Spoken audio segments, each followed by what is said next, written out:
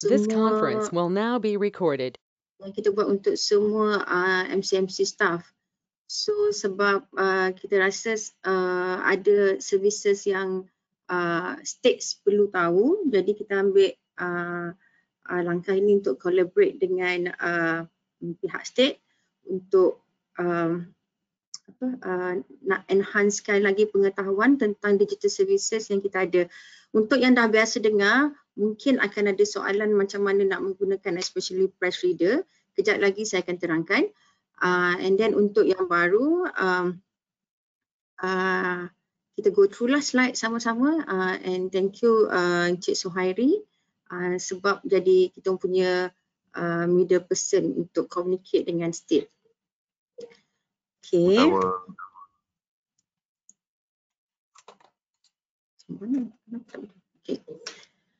Okay, nak bagi tahulah tempat kita ni located in Tower 1, level 3. Cantik tempat kita untuk siapa yang daripada state yang pernah datang.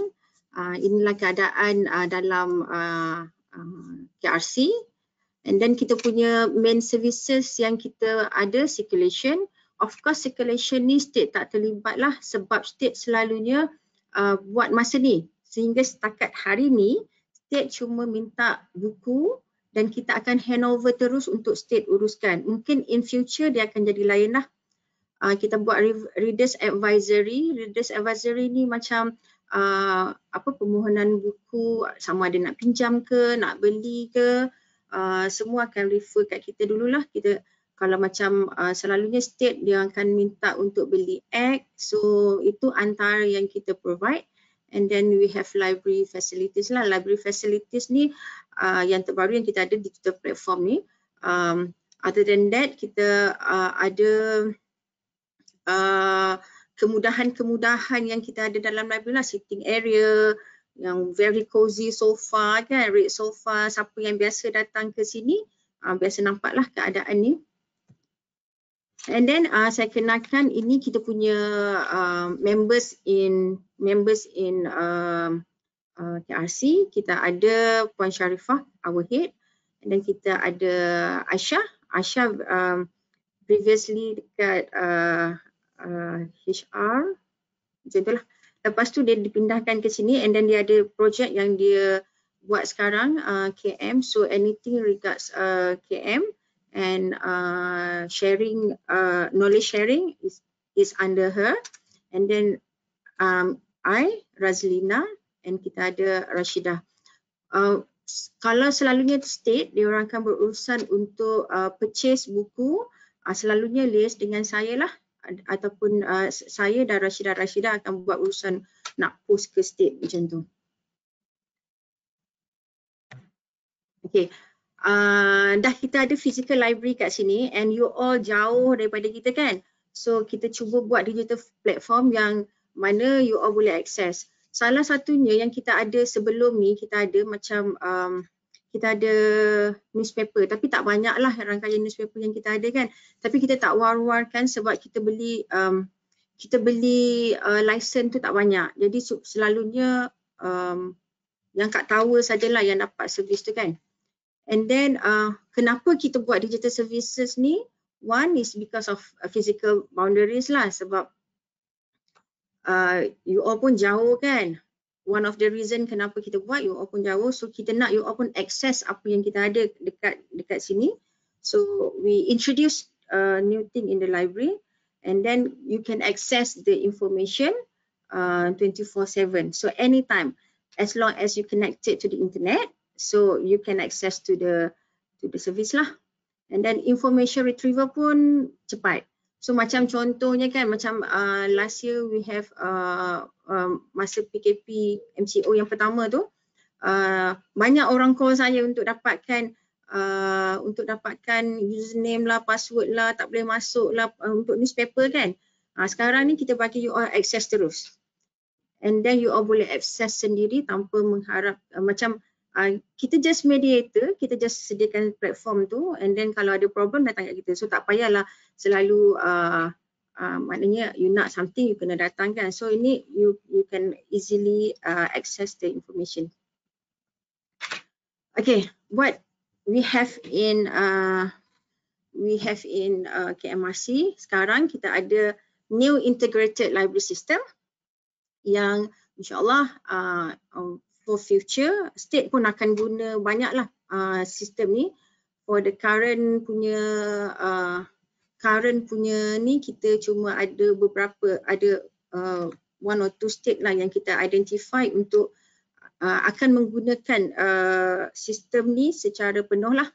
And then kita ada press reader. Press reader ni memang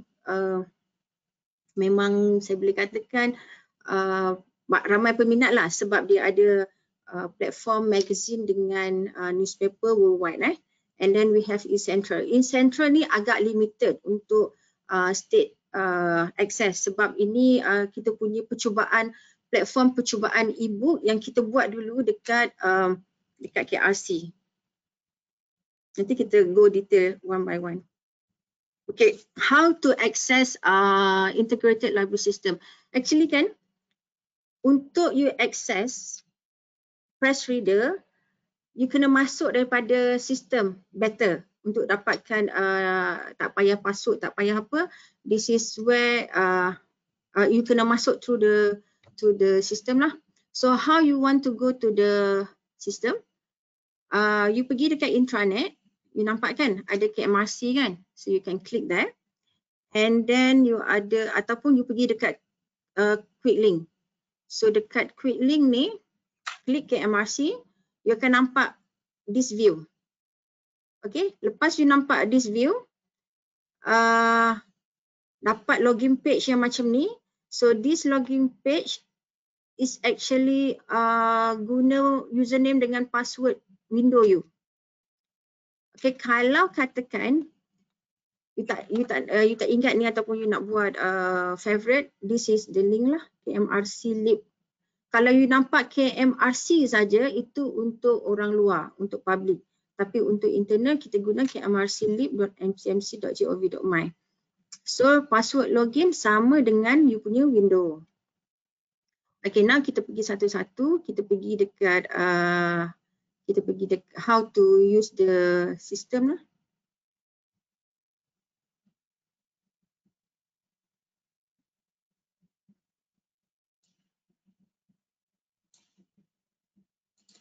Okay, ini rupa sistem dia. And then you login kat sini.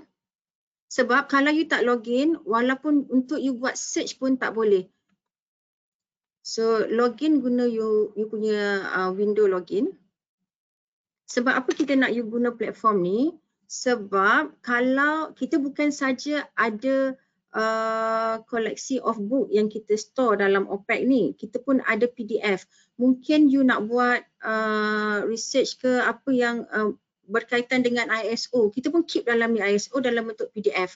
So you are able to use both in physical, yang mana you dapatkan dia punya call number and then you come physically to the library and access, or you can also access through the using the e-resources.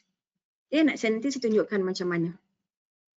Okay, this is how it looks lah. So once you log in, you dapatkan this area, you go to OPEC search, and then you can search, satu pasal search. And then okay, buat masa ni kita off dulu latest item sebab kita tengah proses buku yang baru. Kalau tak, you akan nampak kat sini ada running slides, running cover of books. So you can click and then you can get to know what's the number.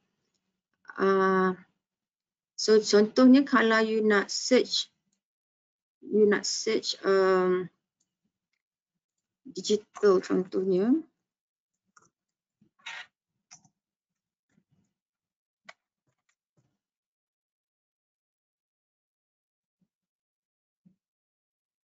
Okay, federated search kat sini, actually saya tekan tu tadi federated search lah, maknanya dia keseluruhan. Dia tak not only physical, but it's also dalam bentuk PDF ataupun PowerPoint. So contohnya yang macam ni, any location maknanya semualah. So kalau yang ni dalam bentuk PDF, yang ni yang buku yang ada dekat kita punya library. So bila you nampak call number and then you can access lah. Kalau ada DVD kat belakang tu maknanya dia dalam bentuk DVD form. Kalau RPT tu dalam bentuk report. Okay, contohnya kalau yang ni normal lah sebab normal library kalau yang you went through before pun semua sama. Cuma yang ni macam yang ni contohnya kan digital content. So digital content, you type digital content. So kat sini you akan nampak bentuk PDF. Tapi mungkin you nampak ada redundant PDF yang contohnya yang ni dengan ni sebenarnya sama cuma version yang berbeza so dia separatekan lah. So contohnya dalam bentuk PDF, how many yang tadi digital kan? Sini search digital. So sini PDF dia, so you klik lah digital tu. So you can access. So yang ni you klik saja. Contohnya forensic analysis kan, social network. So you klik saja. You can access to the article lah, to the PDF punya file. Ambil masa sikit lah kalau file tu berat.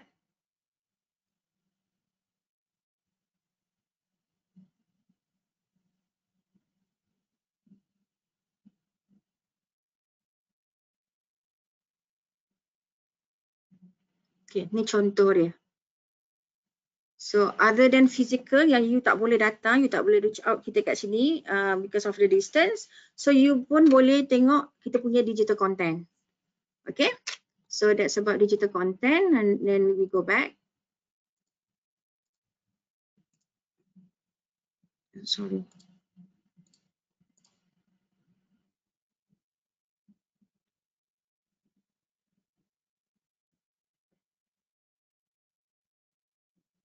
Okay, let's say nanti okay, contohnya macam kalau you dekat Selangor State Office kan, you still boleh datang untuk pinjam.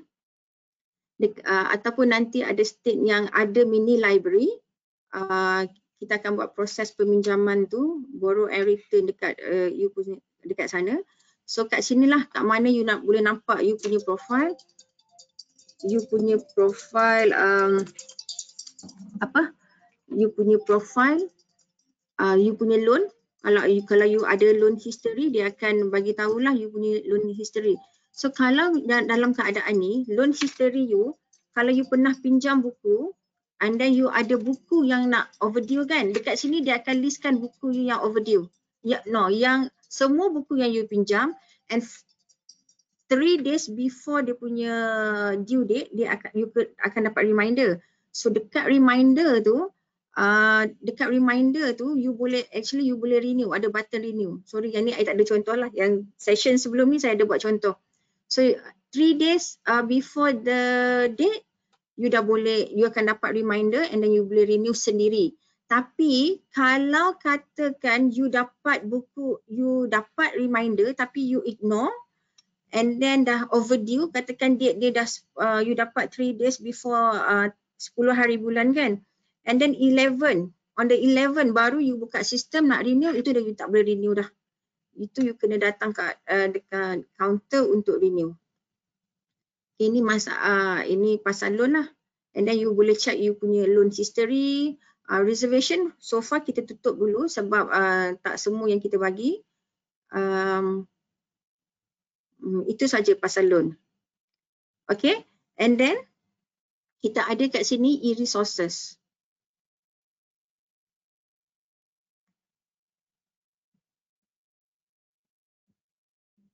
Okay, this is e-resources. E-resources ni lah kat mana kita tempatkan kita punya price reader dengan kita punya ProView. ProView ni sebenarnya buku-buku, especially buku-buku legal yang kita beli daripada Thomson and Reuters. So buku ni you boleh klik dekat sini untuk dapatkan ni, tapi so far you nampak kan? So far you nampak semua tak ada password kan?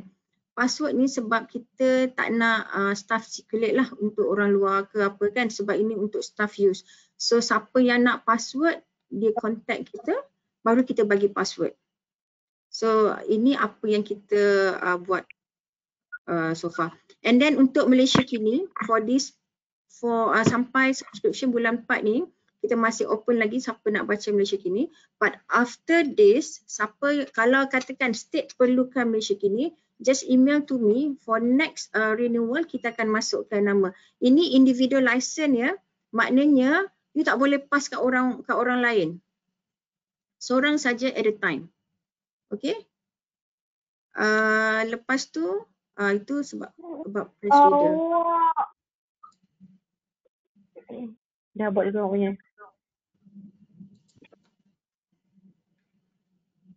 Okay, ni contoh contoh overdue notice yang you dapat. Okay, now we go to press reader. Yang ni I tahu ramai orang tunggu press reader ni. Minta semua mute boleh, bagi Puan Razlina je yang bercakap. Okay, press reader Press reader ni I tahu semua orang nak guna. Sebab I dapat a few email daripada state yang minta macam mana nak access through handphone. Tapi I tak sempat nak balas sebab ada steps dia. Tapi that's why I tunggu this session. Tapi kalau orang tu kat dalam tower, kita minta dia kat sini dan kita akan guide lah. Kita akan terus guide. So ini press reader yang kita subscribe so far. And then kita ada 100 users at a time. Maknanya bila you masuk dekat press reader tu, bila you masuk, lepas you baca, you kena X. Maknanya you close. You jangan biarkan biar je dekat phone, biar je dekat laptop you, sebab dia akan count dalam berapa orang yang buka at the same time kan. Kalau dah cukup 100, I terpaksa terminate lah siapa yang siapa yang dah lama, I akan terminate. So press reader,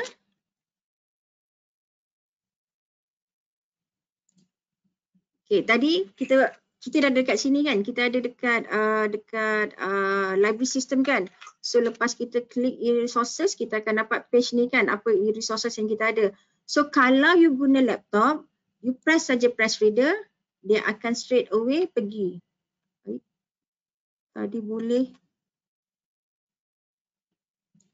Sorry.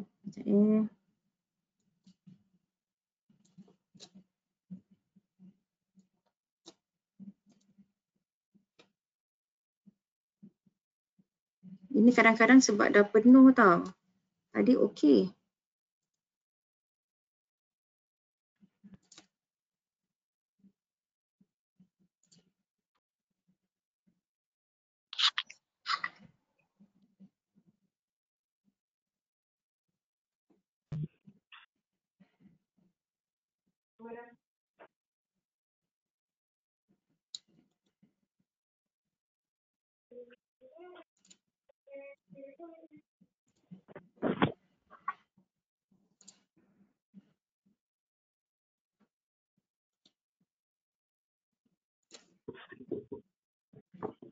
Sekejap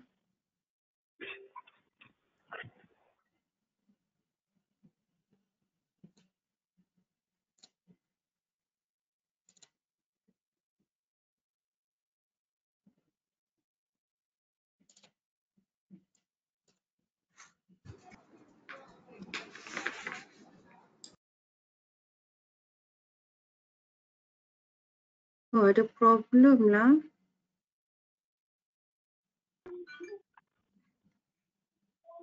Kenapa ya?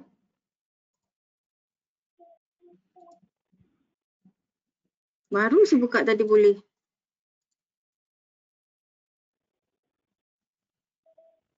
Saya rasa dah penuh ni. Okey, tak apa. Kalau bila you masuk dalam press reader, dia akan keluar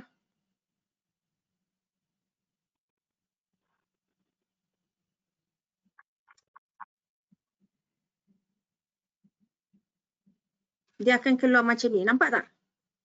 Sorry saya terpaksa guna phone. Nampak tak? Hello, nampak tak? Tak nampak, dekatkan sikit. Dia akan keluar macam ni. Sepatutnya dia keluar macam ni. Tak nampak lah Kak.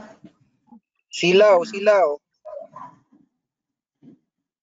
Sekejap Mungkin boleh screenshot share.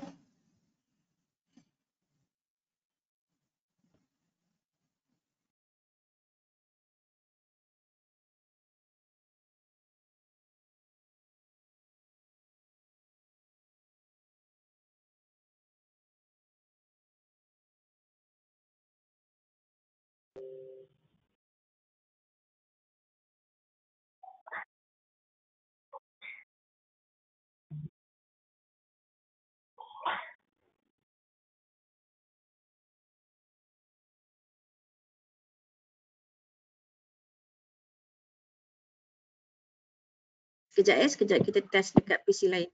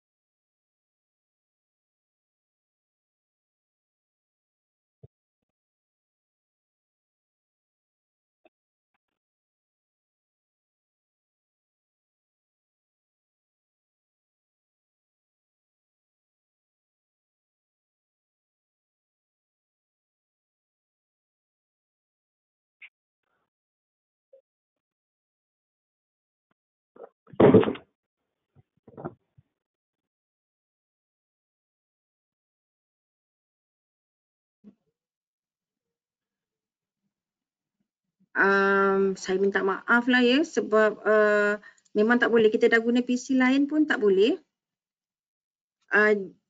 Nak macam mana nak cakap phone sekejap fikir.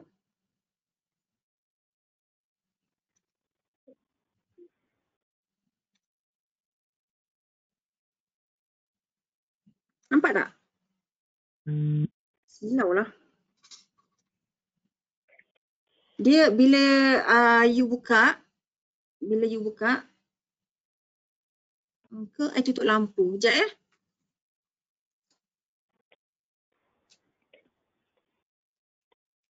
Nampak tak? Nampak tak? Kamera tak on.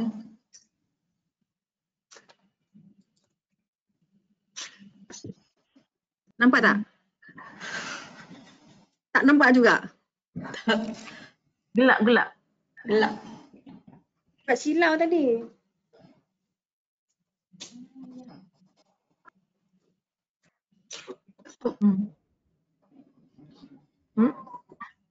Buat ukur tu.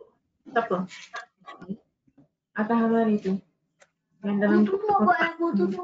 Okey, kalau tak boleh tak apalah. Macam ni je lah. You pergi kat phone. Kalau daripada sistem,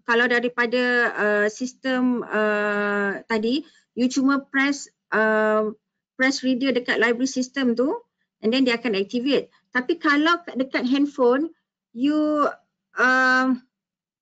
install press reader punya ni. So once you install, lepas you install saja press reader tu, you guna ni, address yang kat bawah ni.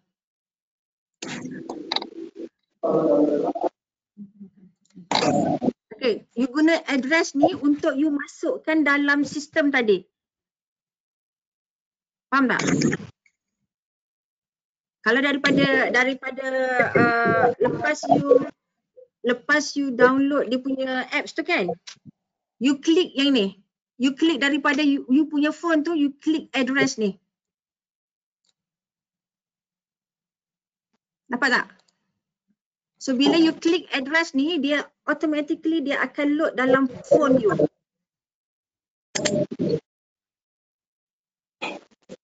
Boleh ke? Faham ke?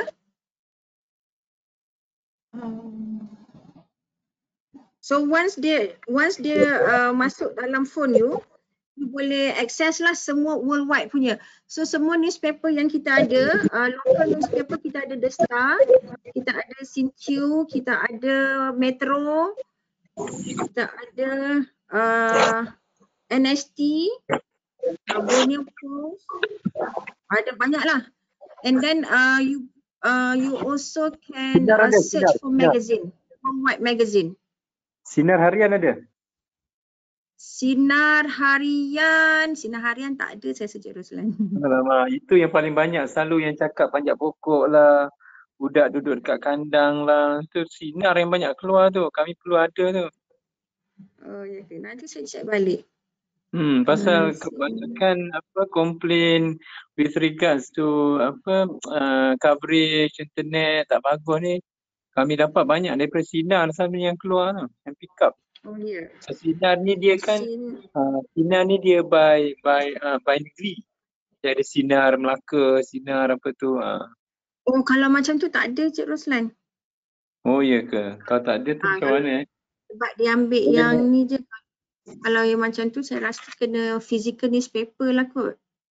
Oh ya Sebab ke? yang ni dia go by satu-satu saja kan. Sebab yang ni international, kita bukannya daripada lokal tau, kita ambil sebab dia orang ni ada MOU dengan vendor international. Oh okay. Tapi Metro ada lah. Metro okay, alright. And then ada magazine yang lain macam Business Harvard pun ada. Otomotif, computer teknologi pun ada lah. Sorry lah saya tak dapat nak tunjuk yang ada dekat laptop. So far download dulu press reader, lepas tu klik yang dekat sini. Ini nanti boleh refer pada Teatalk yang lepas, slide dia dekat Knowledge Hub. Ada soalan tak pasal press reader? Sebab saya dapat banyak question ni, macam mana nak access dari handphone. So faham ya? Puan, satu soalan. Saya dah download press reader. So dia untuk sign in tu kita nak pakai akaun apa ya? Tak payah. Itu sebab saya kata nanti dekat slide ni kan, slide yang nampak sekarang kan, ada satu URL kat situ. You klik saja daripada URL tu, dekat phone tu, dia akan terus appear. Tak payah login. You kena klik yang ni. Yang ni, kena klik ni. Slide ni you boleh dapat dekat Teatalk yang lepas, ada dalam Knowledge Hub. Kalau tak ada, nanti saya akan bagilah dekat Suhairi untuk bagi dekat situ. Faham ya? Okey, terima kasih.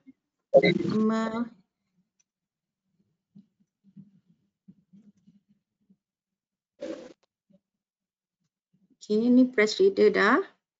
And then ini e-beacon.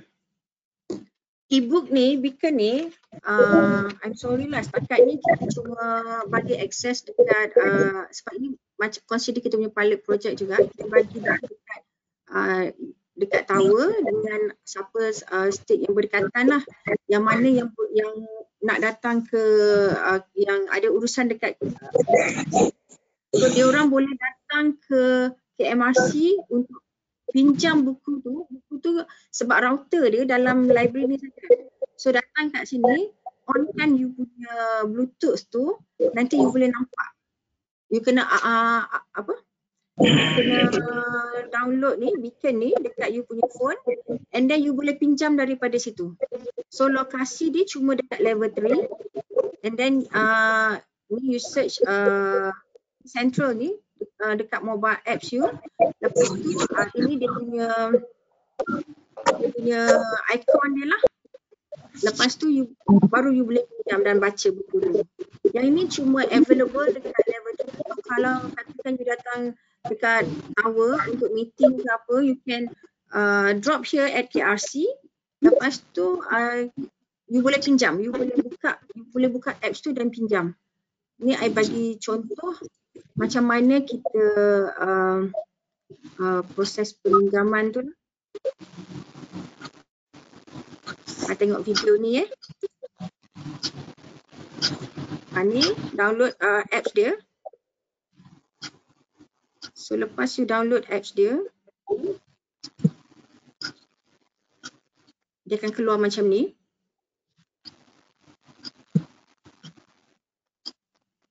Lepas tu on dia punya ni Bluetooth dia. Bila you on Bluetooth, baru dia masuk pada apa material yang kita subscribe lah. So contohnya, you search for books kan.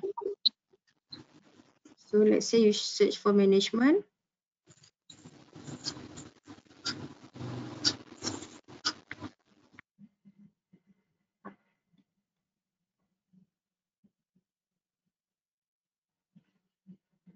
Okay, contohnya buku ni.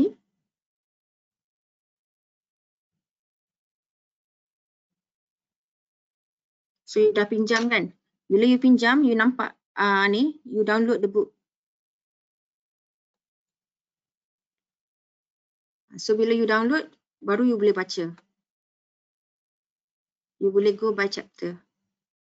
So sebenarnya e-book ni mana-mana e-book pun sama. So ini kita punya pilot project. So kalau ini sukses, baru kita go for other platform lah.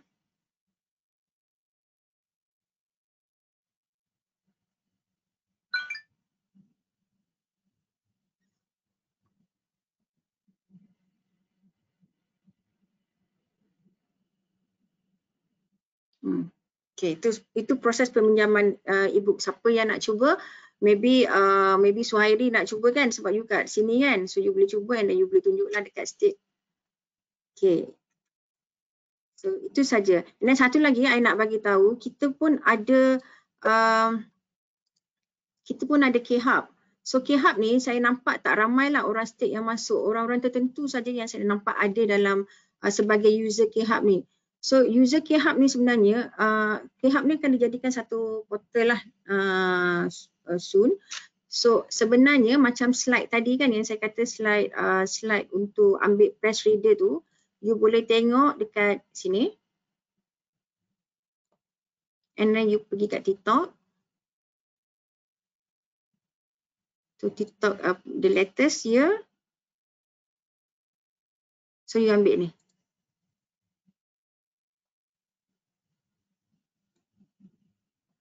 And then you download dia punya PDF file dia.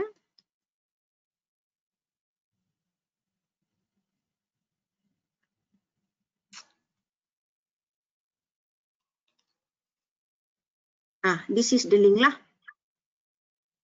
Link ni you boleh guna dekat you punya laptop dan juga you punya handphone. So once you dah ada apps tu, baru you click this link. Okay. So ada apa-apa soalan? So kebanyakan kita punya knowledge sharing kita punya Teatalk kita semua ataupun apa-apa event yang KRC collaborate, kebanyakan semua ada kat sini. So you boleh tengok daripada previous years pun semua ada kat sini. I nampak ada a few lah state yang guna. So mungkin lepas ni mungkin ramai lagi yang boleh guna platform ni sebab kat sana pun tak pernah ada Teatalk kan. So kalau you nak tengok Teatalk yang lama-lama, kita ada kat sini lah. So ada apa-apa soalan? Ada soalan ke? Tak ada soalan, kita stop sampai sini dulu.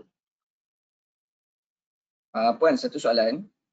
Ya. Dekat Knowledge Hub MCMC ni website, so dia suruh register login register user lah. So username dan password tu kita kena register dulu lah.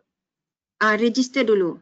Bila you register, you heads up kat kita lah sebab untuk kita assignkan role. Kalau you register saja, lepas tu you tak bagi tahu kita tak assign role kat you. So you dapat role macam public. Maknanya certain macam Teatalk tu you tak boleh nampak lah. Tapi bila you assign, you dah login and then you bagi tahu kata you can email KRC, you bagi tahu KMRCD, you bagi tahu kata you dah register, nanti kita akan assignkan role you as MC staff, baru you boleh tengok semua. Noted, terima kasih. Sama. Ada lagi? Nak tanya, yang tadi tu register tu setiap orang boleh register ke? Satu state satu saja ke? Yang mana Knowledge Hub ke? Knowledge Hub tu. Setiap orang satu. Semua orang boleh. Oh, okey. Terima kasih. Sama. Assalamualaikum. Salam. Saya Zahari daripada Pahang. Dekat je. Ya.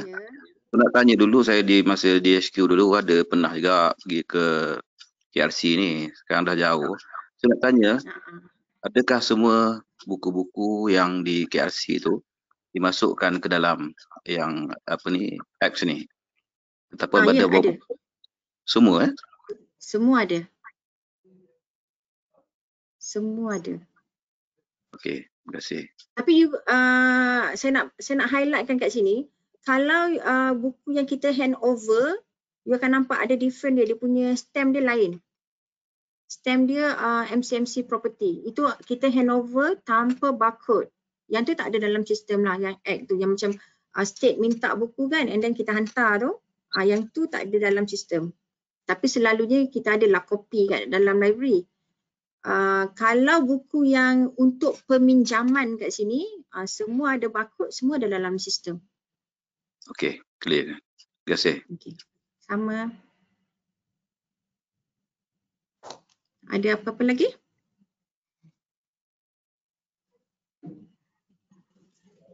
Kalau tak ada, kita stop dulu ya setakat ni. Kalau ada apa question, boleh email terus dekat kmrcd@mcmc.gov.my. Nanti kita akan cuba assist.